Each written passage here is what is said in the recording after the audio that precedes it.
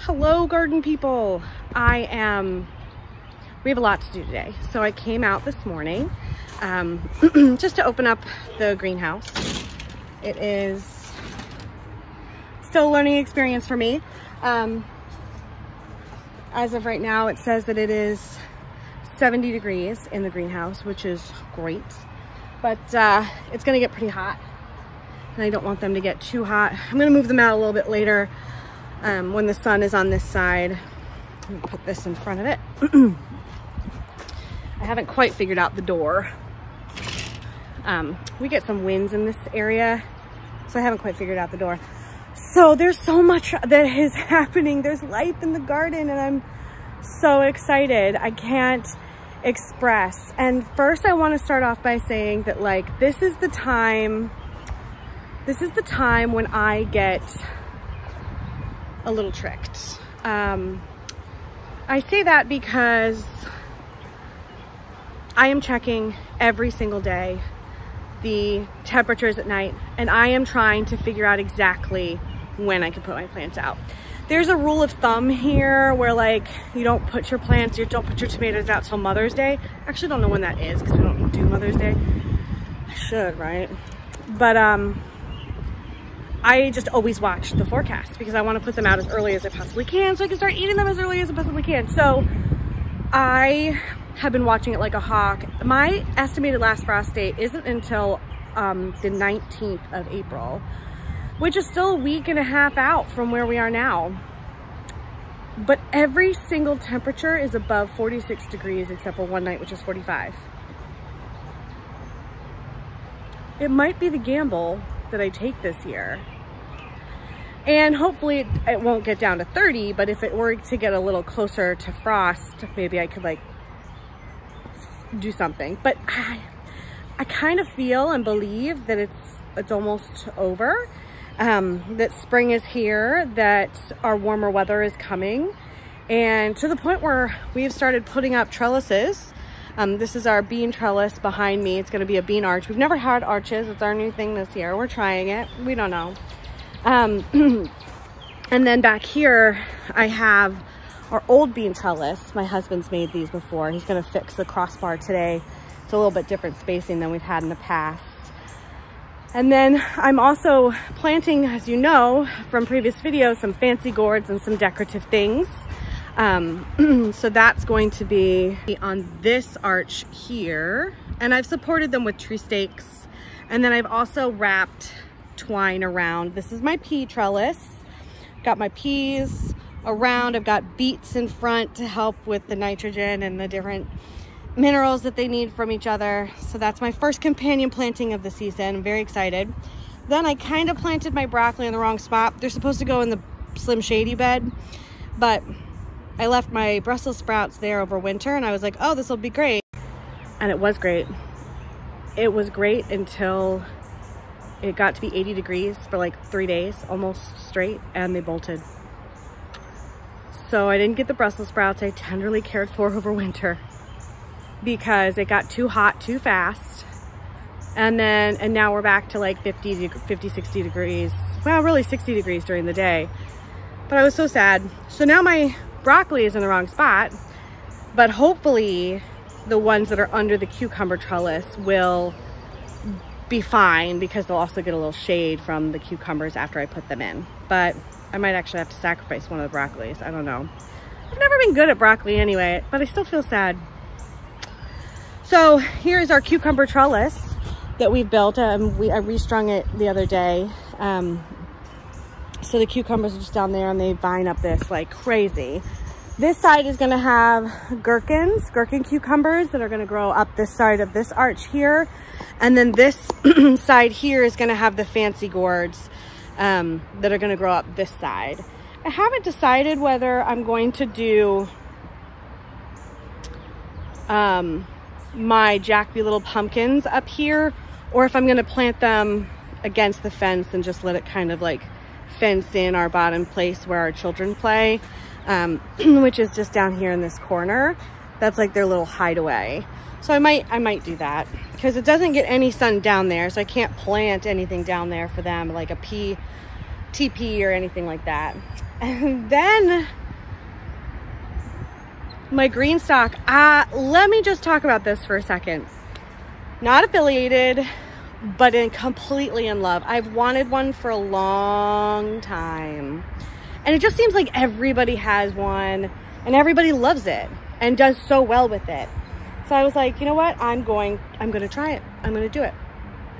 And so my husband actually got some starts for us because I had planted everything just for my bed space. And now I have more vertical space and I'm super excited.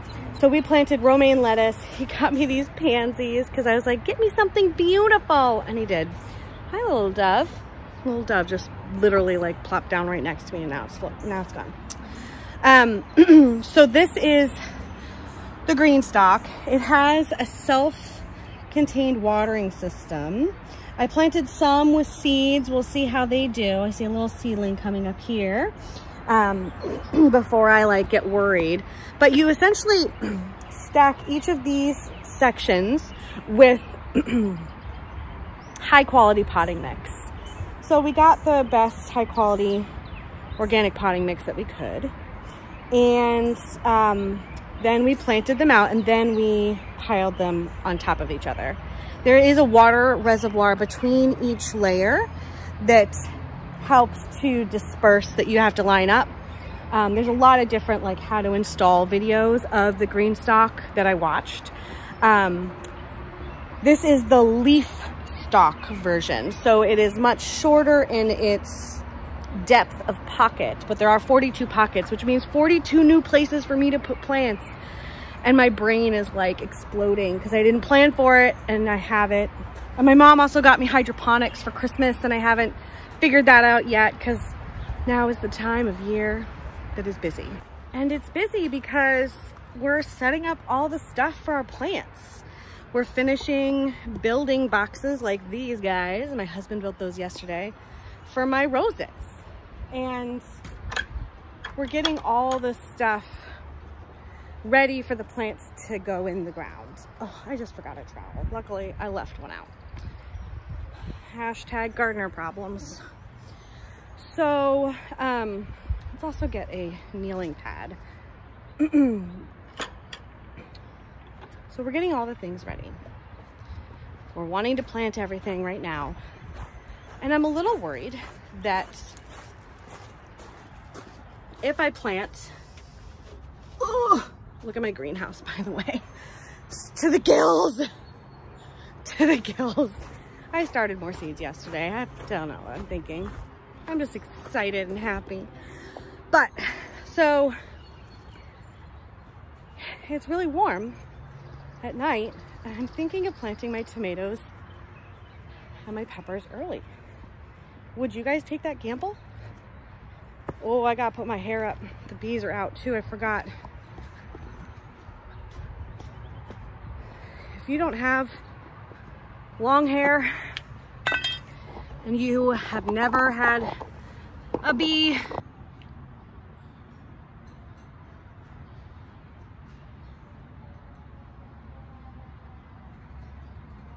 if you are lucky enough to not,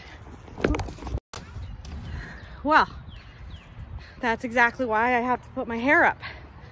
I just got dive bombed by like 2 giant carpenter bees. And while they don't hurt you, they can't hurt you. Well, they can hurt you if they get stuck in your hair, which my hair is gigantic and not good when full of bees. I just, I've had too many times where, let's put you down. I've had too many times where bees have gotten stuck in my hair and I just don't play that game anymore. Does anyone else? Bees are always in their hair. I mean, I love bees. I plant as many plants as I can to bring the pollinators around. And they still, it's mostly carpenter bees. Honeybees leave me alone. We used to have carpenter bees in our shutters for like 7 years. I think I talked about it on the last video, the garden tour. Ugh. So anyway, what I'm doing now is I wanted to have a chat with you guys about, well, first of all, I'm in my new garden space, my white garden. So I've called it now a couple times. And so that's its name, the white garden. And I am planting some things that I ordered. I ordered some old-fashioned white bleeding hearts, which is, this is what it looks like when it comes, it's bare roots. It's Dicentra spectabilis. So I will be planting those here. I also got a white Japanese ghost fern. So I got these off of springhillnurseries.com. I'll put a link down below for you.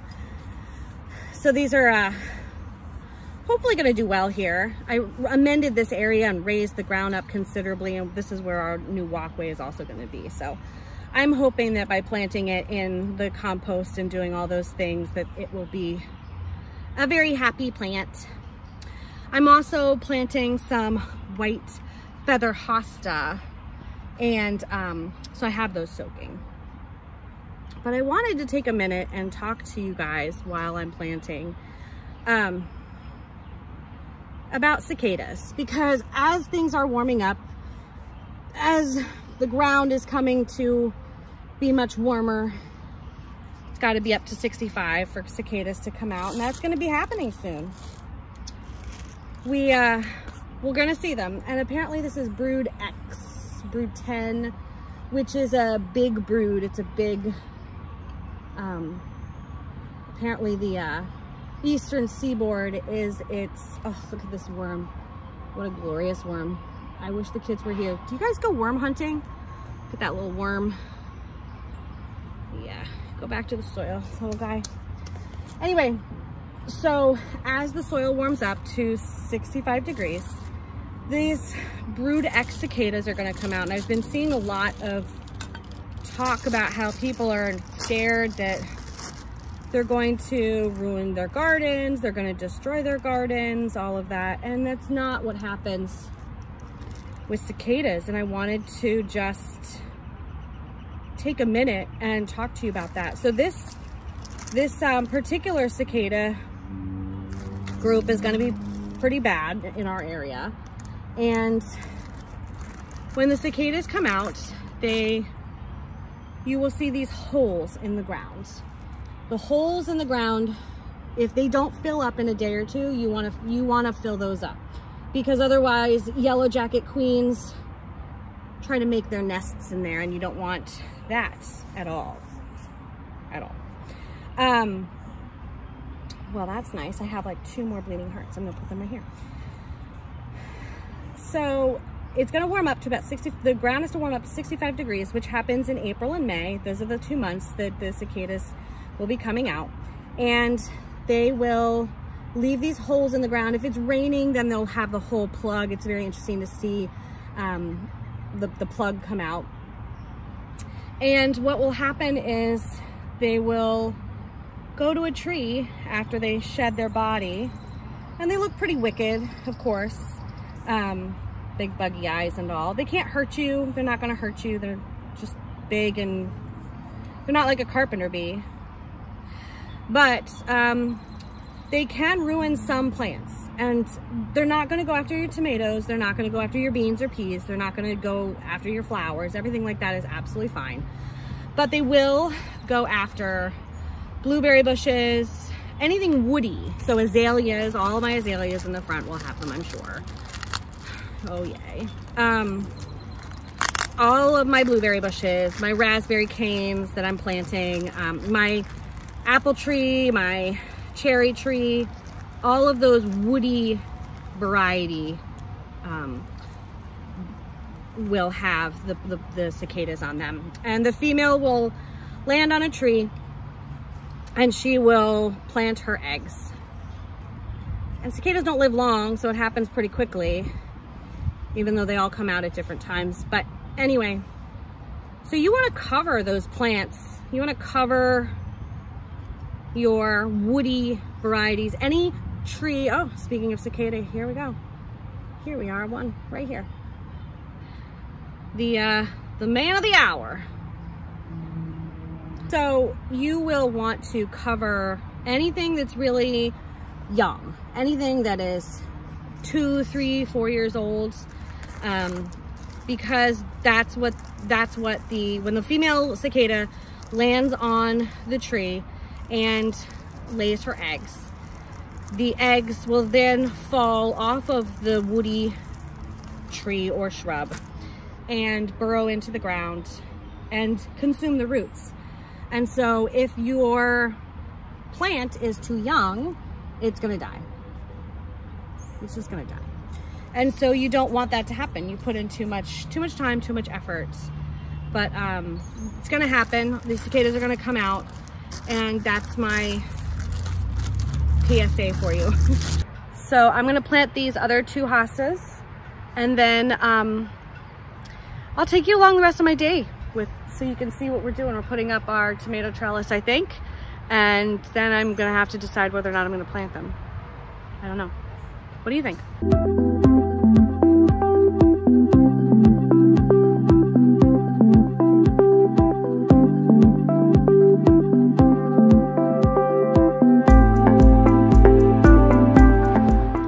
So what you just saw was me pounding in the T-posts.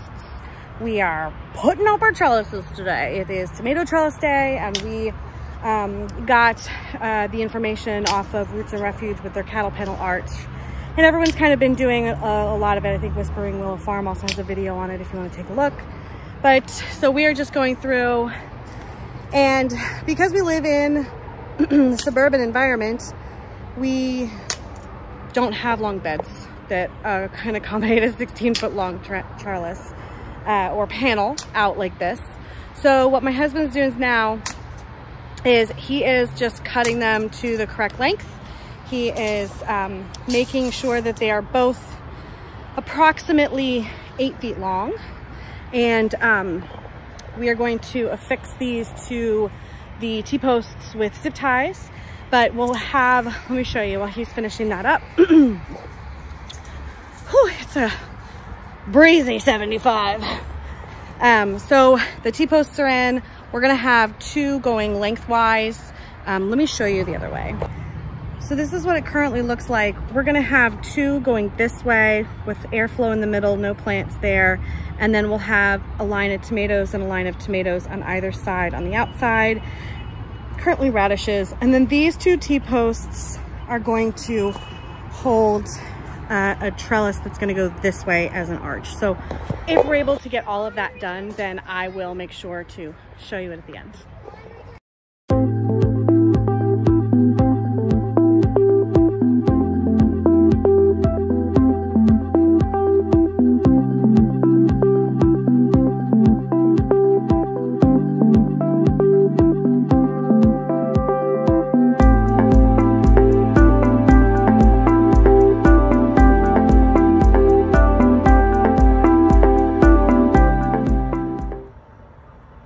So I wanted to finish out this video.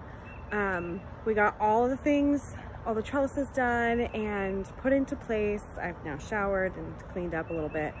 So I wanted to just walk you in so you can take a look.